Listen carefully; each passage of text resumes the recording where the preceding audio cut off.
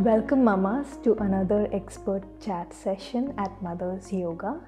Today I'm joined by the wonderful Alicia from Mom's Milk. She is a midwife and also a lactation consultant with more than 15 years of experience.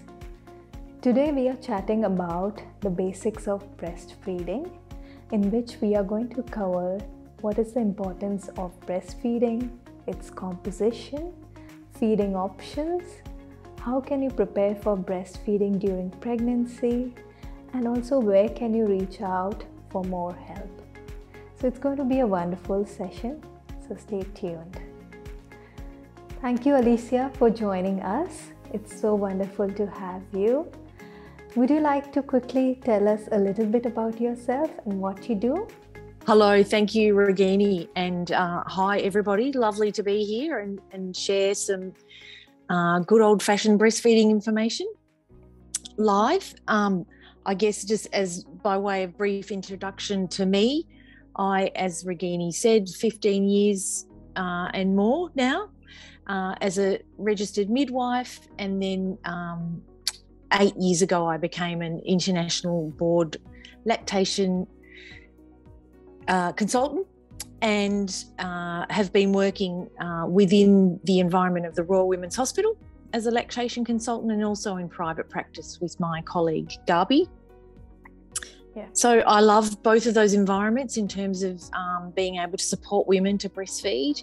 Being in a hospital environment means I'm with, a lot of other learned colleagues, and I get to learn lots of different situations and manage, within a group of lactation consultants, anything that's a little bit more challenging, which is fantastic. And then in private practice, we have the luxury of sitting with someone, in their home and really nutting out issues and, seeing if we can just, keep women going with that breastfeeding. Sometimes they're nearly there and they just need reassuring, and other people have much more complex issues that we need to sort through. Yeah, that's wonderful. That's wonderful, Alicia. So let us kick off this chat today by just understanding the importance of breastfeeding. So why is it so important? So I guess it's one of those, I've become quite passionate as a midwife about breastfeeding because it's one of those, it's a species-specific process. So we as mammals, human mammals, we have this magic superpower to be able to make breast milk, and it's all that your baby needs. So for the first 6 months of life, you've got it all there in these two fabulous packages called breasts, with that support, early support if needed. You have that quick, easy, biologically normal way of feeding your baby right there. But it's a learned skill, and baby has instinctive powers and instinctive ways of learning, and you as a mum do too, but support will go a long way to making that just a lot smoother.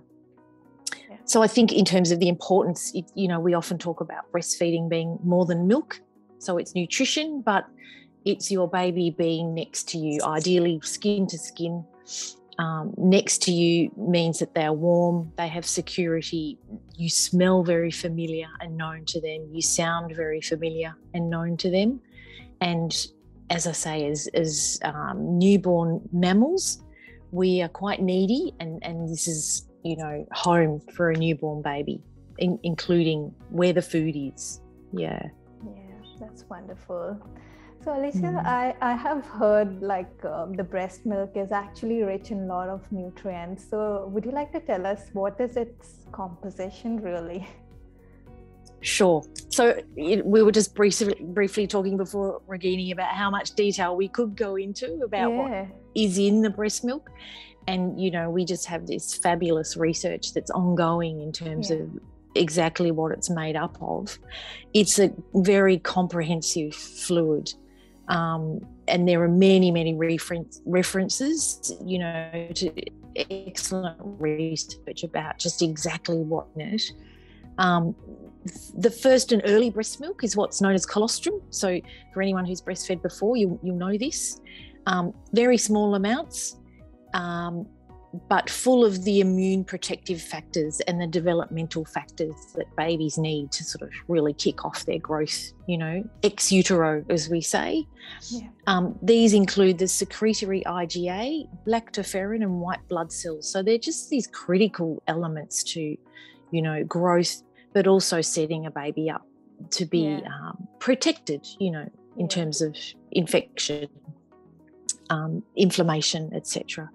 Yeah.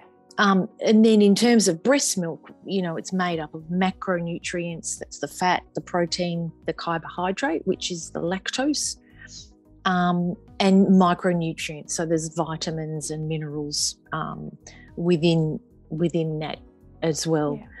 And we know that at any given time of the day, there'll be higher or lower amounts of fat in the breast milk. Okay. Some people might know. That's interesting. Yeah. Yeah. So I guess we know that when a breast is less full, there is more fat content in the milk. Oh. But if it's more full, there'll be higher amounts of lactose. Okay. But any time your baby breastfeeds, that breast milk is incredibly important and perfectly matched to your baby. Okay. So there's one more kind of group of factors that it's called the biofactors, and they're what we're finding more and more about: living cells, antibodies, cytokines, growth factors, and there's a new sort of substance within breast milk that we call oligosaccharides, and we think that they are part of feeding bacteria within the breast milk, within the gut, that then helps, basically promote overall good health for a baby. So there's this very exciting new factors that we're discovering. Yeah, so full of nutrients. Alicia, I just recollected. Yeah, I just recollected something. Is it true? And it's a good time to ask you. I've heard that at night, when you feed your baby, the breast milk has some component that helps the baby fall asleep. Is that true? So we think that's 24 hours a day, basically. Yep. So there's hormones that are basically also in breast milk that baby gets certain amounts of. Yeah. And yes, they're definitely, there's a couple that definitely influence a baby's sleepiness, along with the fact that they feel full, when they've had enough to eat, drink. Yeah. Okay. So that's all the round the clock. Round the clock. Yeah. Okay. Yeah. And is it up to some age that like kids when they are 6 months, they might not be so much used to like feeding and sleeping. So is the release higher at night so that they normally fall asleep, or is it, like you said, it's throughout the day? Not necessarily. Yeah, it's throughout any time they feed.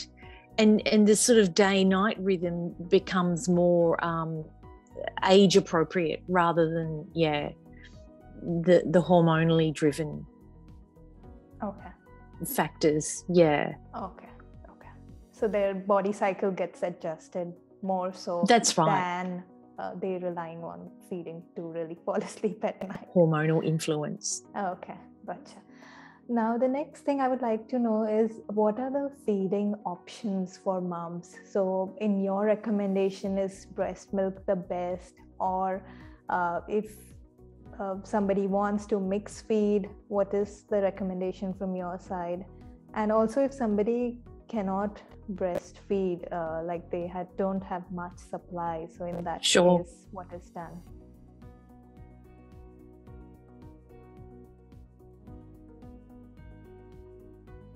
Sure. So it's I guess one of the things I would educate people about, when they're thinking and talking with their partner about breastfeeding is really looking at what their goals are for breastfeeding. It's really very individual for everybody. And I think if you're both on the same page straight up, then that's always going to be easier. In terms of options, I mean, the big option, and we think probably the most beneficial for a baby, is exclusively breastfeeding at the breast. So baby on-demand breastfeeding around the clock, and ideally both sides, and ensuring growth, you know, through all the good signs of output, weight gain, settled baby, you know, 8 or more breastfeeds in a 24-hour period. That's how we grow a baby in terms of feeding at the breast, exclusively breast milk. Yeah. Some people do, for all the different reasons, look at trying to mix that sort of feeding pattern by introducing some formula, or even expressing some milk and having someone else give a bottle, either once a day or overnight. I guess, you know, for me, it's very important that if people are looking at that option, that they're aware of the pros and cons of doing that. You know, the pros might be that you have an extra sort of section of sleep in that 24-hour period. But my concern in terms of the breast milk supply is that you would still need to be expressing whenever you substitute a feed, because that supply and demand is happening around the clock. And if we back off at all from, you know, having that regular stimulation of the supply, then we can see the supply drop back, you know, for some people quite quickly, and for others over time. The other issue may be that if the milk's not moving regularly, then blockages and mastitis are a risk. Okay. And I guess the other thing that we see is that babies start to prefer the use of the teat in the bottle. So if that's part of their feeding regime, that can become, again, more quickly for some than others, something that they prefer. Having said that, there are families that manage to do this, and you know, it tends to work out for them. Another option, I guess, is that some people exclusively express their milk and give that milk via a teat in a bottle. So then there's the option of someone else giving that feed, and if mum can wrangle it, she can have more rest but still be able to keep the breast milk supply supported. Okay, wonderful. So what else can women who are pregnant do during that phase to just prepare for breastfeeding?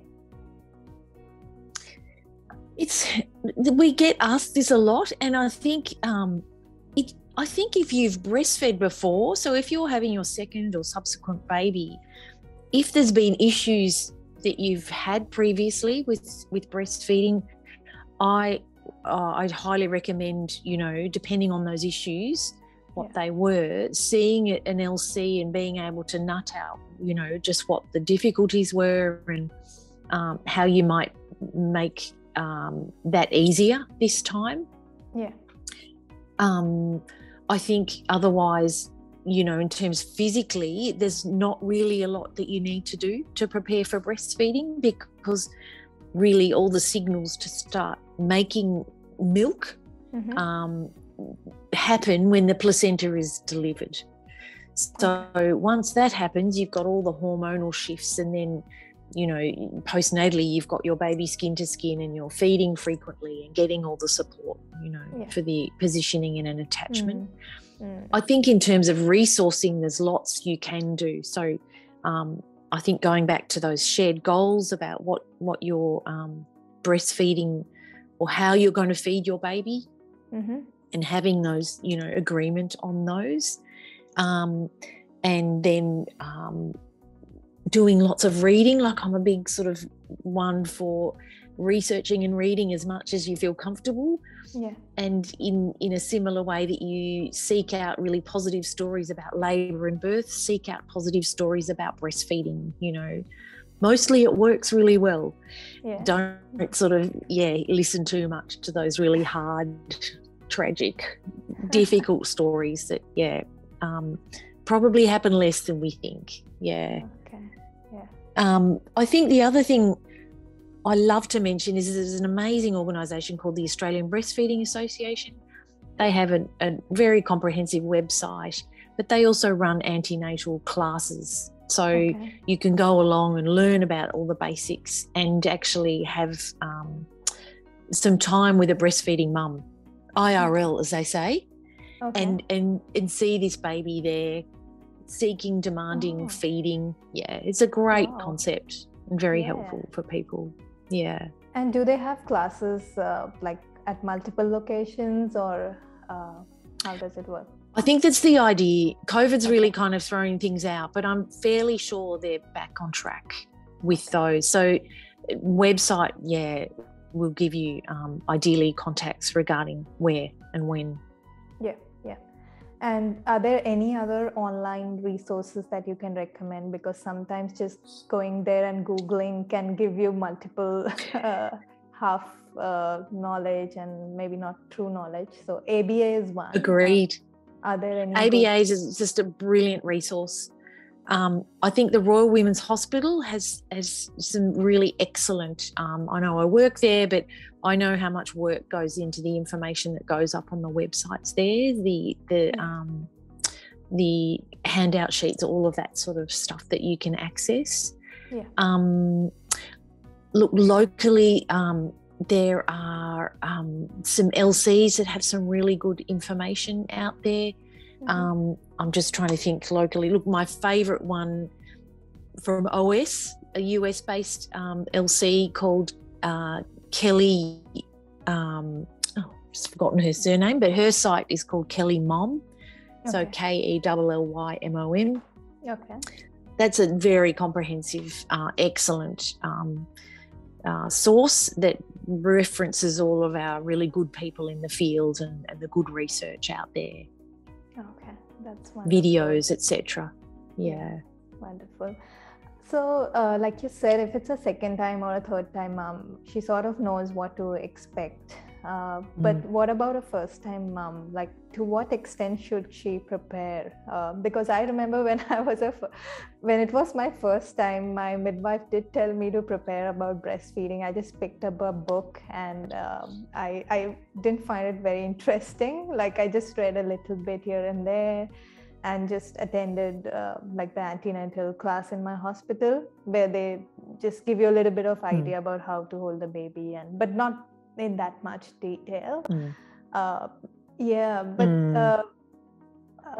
What preparation should a new mom at least have, in her back pocket in case something doesn't work?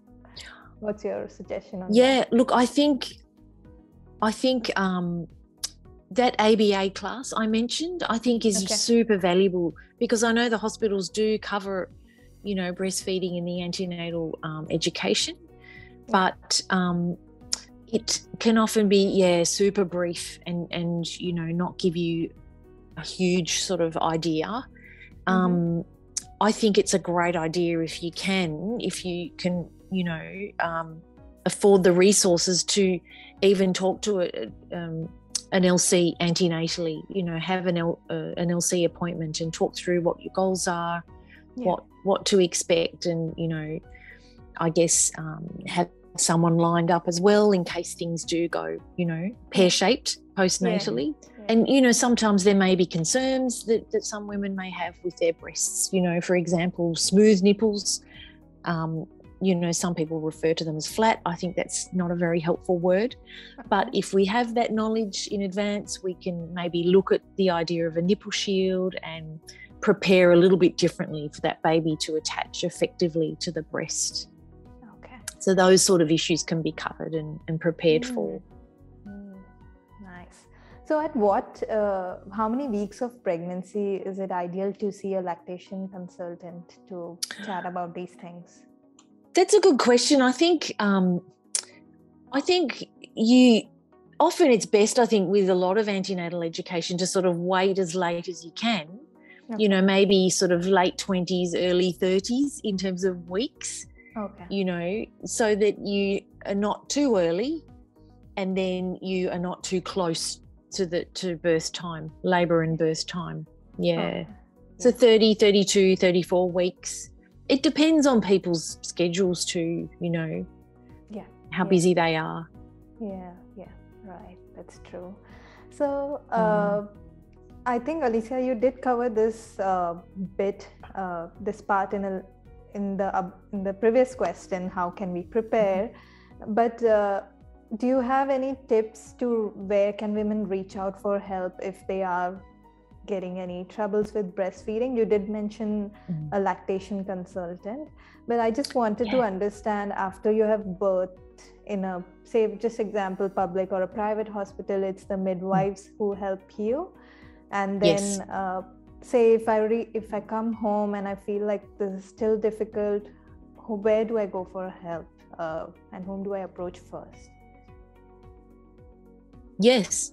So ideally in hospital, you do have that midwife support. It's within the midwifery scope of practice to know about breastfeeding and to be able to support breastfeeding.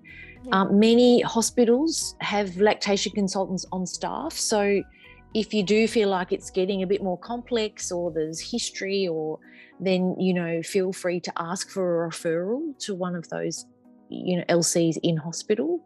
Okay. I think once you get home, the maternal child health nurse is really your next sort of community support. And in Victoria, they are midwives as well. So they do have some breastfeeding knowledge. And some are also LCs. So that's super helpful if they are.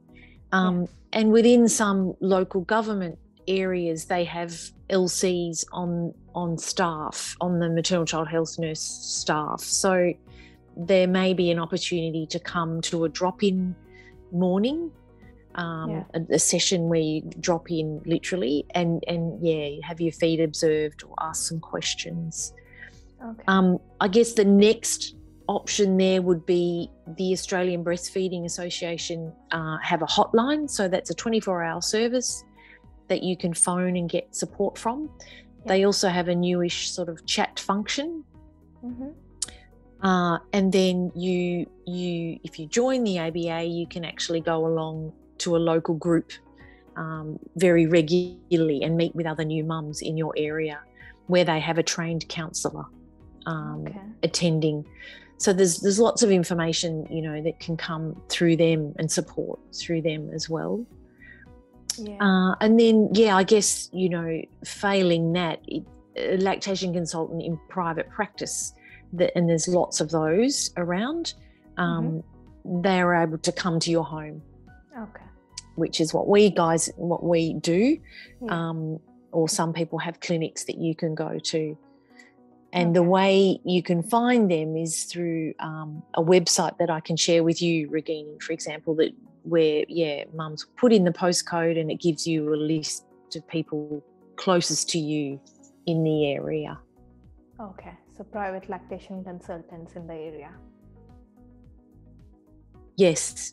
Okay. There are also some GPs that have become lactation consultants as well in Melbourne, and they can become, a super good resource, especially if we need medication or any tongue tie assessment release, that sort of thing.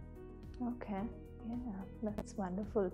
I did not know so much about the GPs, and I think my knowledge was very limited to midwife and then the MCH, and the lactation consultants referred through the hospital. But so yes, and that's ideal. I mean, you want that, really. So just wanted to know, as a private lactation consultant, how do women normally come to you? Like,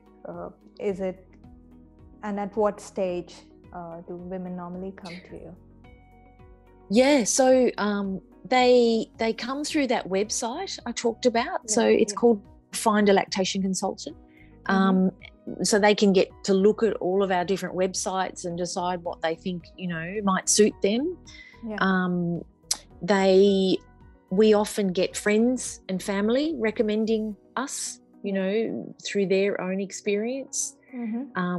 Some maternal child health nurses will refer lactation consultants that they know. There are some private obstetricians also that have some lactation consultants that they know and happily refer out to when things are getting more complex. Okay, yeah, that's good to know. So, Alicia, if our moms want to reach out to you, how and where can they find you, and which are the areas that you work in? Sure. So there's two of us. I am based in Northcote, and so that means I'm, ideally covering that sort of northern part of Melbourne, but I also go out west and a little bit more east. And Garby's based in Elstonwick, so she covers the southern area and up into the eastern areas as well. Okay. We also do virtual consults as well for people who can't travel or for less complex issues. We have a website, mumsmilk.com, and there's some great information on there and some information on us.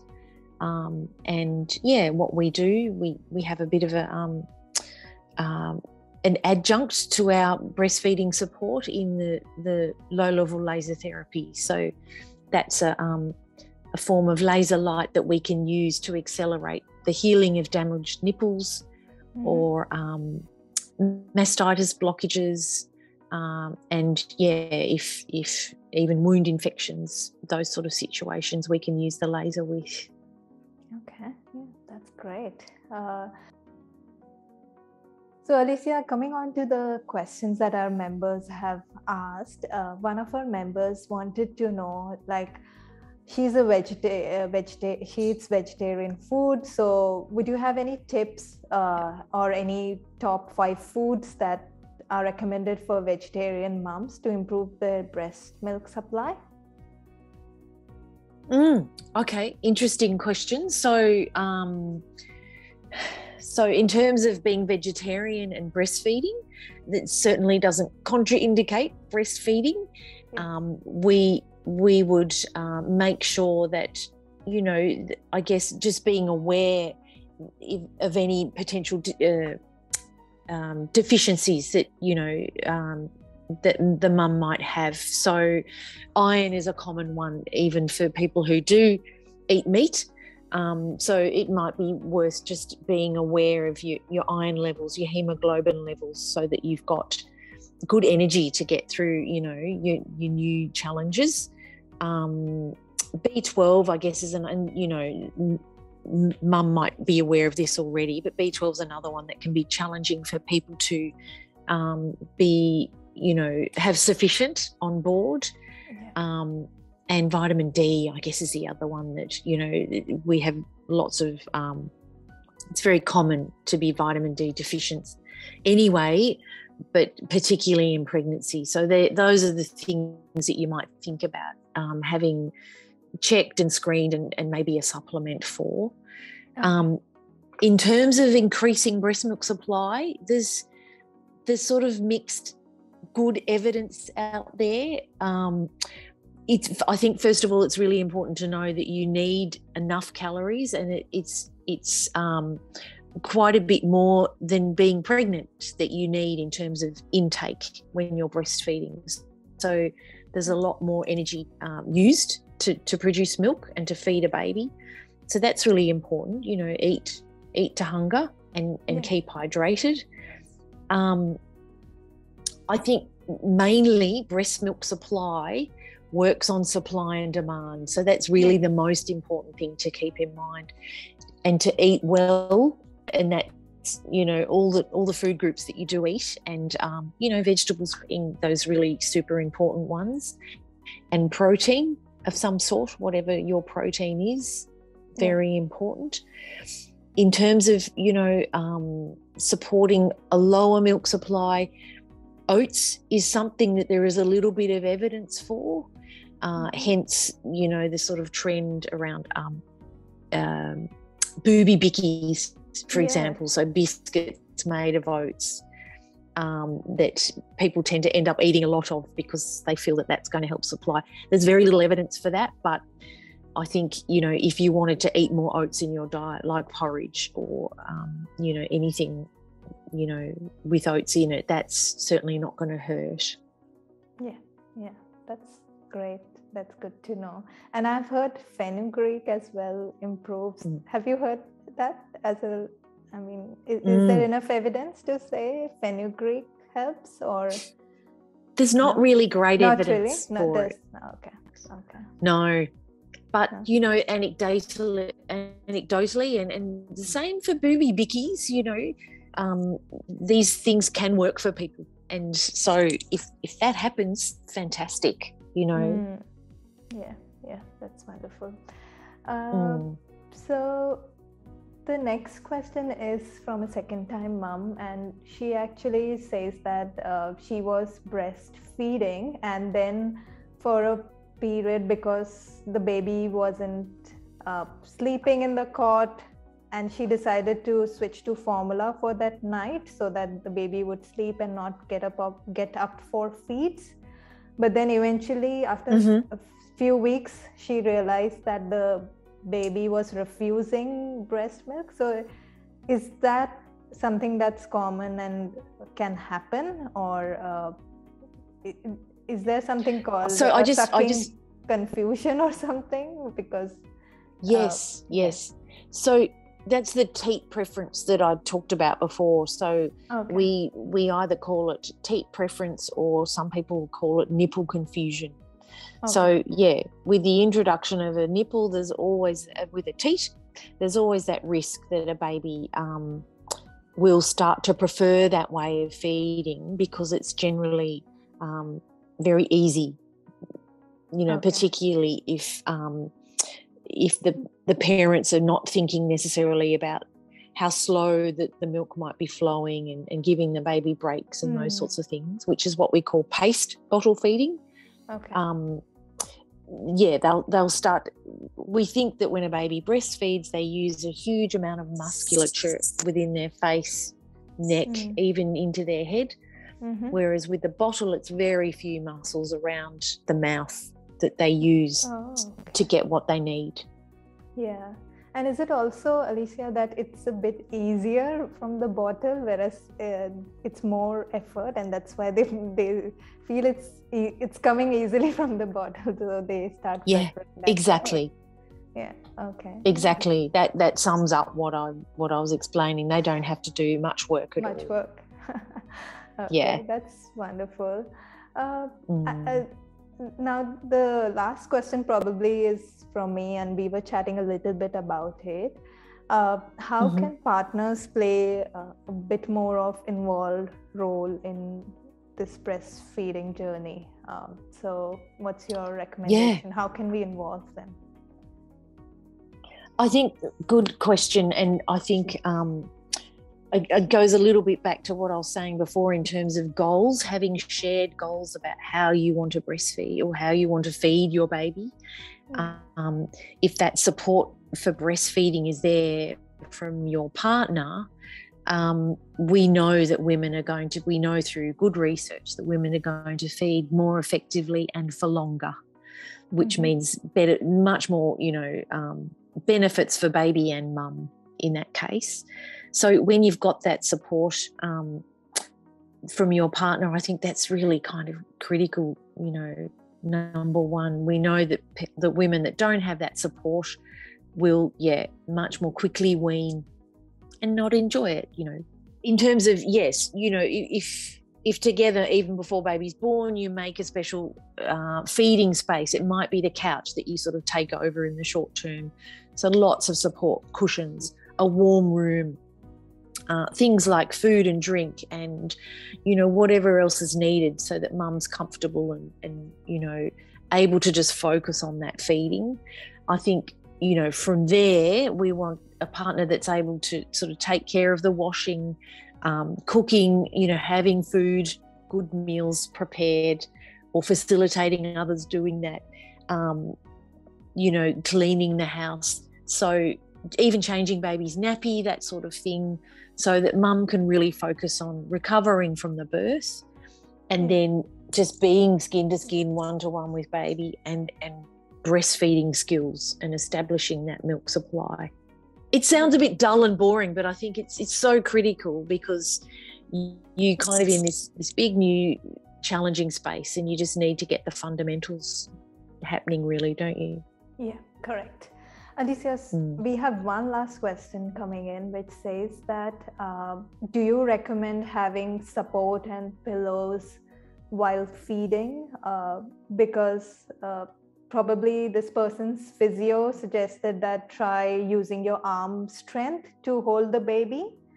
That's better to develop that arm strength. So that's why they're asking, should they go for pillows and support, or should they really use that arm strength? What's your suggestion there? That's a great question. I think I can see where the physio is coming from, because you will be using your forearms and shoulders and neck and all those, parts of those limbs that you haven't used as much before. So I think there's a lot in that, being able to get used to that, and you will just naturally, I think, as a new mum. Okay. I think with feeding, and then with the positions that I sort of support women with, really there's not a lot of commercial breastfeeding cushion necessity. For me, it's more, whatever arm is supporting that baby, you might just have your own cushion there to support the arm, because that then leads up to shoulder and neck support. And that's really important, that you're fully stabilised and supported when you're feeding. Does that make sense? Yeah. I liked having cushions, especially in those first few weeks when I was probably recovering. Yes. And once I was up on my feet, I could feed my baby standing or doing some work. So I think we developed the strength. It's just in first few weeks that you a little bit of cushion, a little bit of support wouldn't hurt. But it needs. I felt having a good posture was quite important, because very easily you could be hunching and have back pain and shoulder stiffness. So that's wonderful. All right, Alicia, I think that was a list of questions, and I will also leave your details below the video so that if somebody needs to get in touch, they can. Fantastic.